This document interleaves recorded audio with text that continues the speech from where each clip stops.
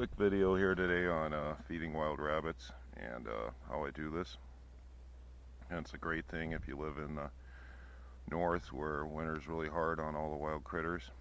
And I've been feeding wild cottontails, and they'll even come into suburb areas and other types of rabbits, but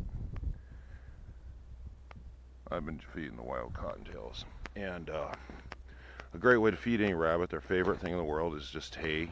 And you can buy this at different big box department stores or pet stores, or you can just harvest it in the summer. Just let it dry. Just make sure it's green and not moldy or spent. They love that. And these are commercial rabbit food pellets that you can buy at feedlots and big box stores too. But a lot of vegetable scraps you can feed them. They do not like onions or garlic. Don't even try it. And they're not big on potatoes either. But they do like carrots and kale and even banana peels. Just make sure it's fresh and keep moving around the spots where you feed them so you don't have a disgusting mess come spring. So they pretty well clean it up. And I got some rabbit tracks right there where they've been coming in.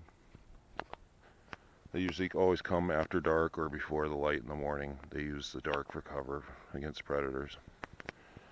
And it's a great hobby, and you can watch them enjoy it with your family.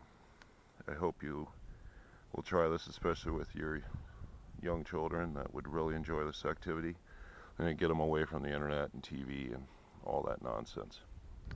Thanks for watching.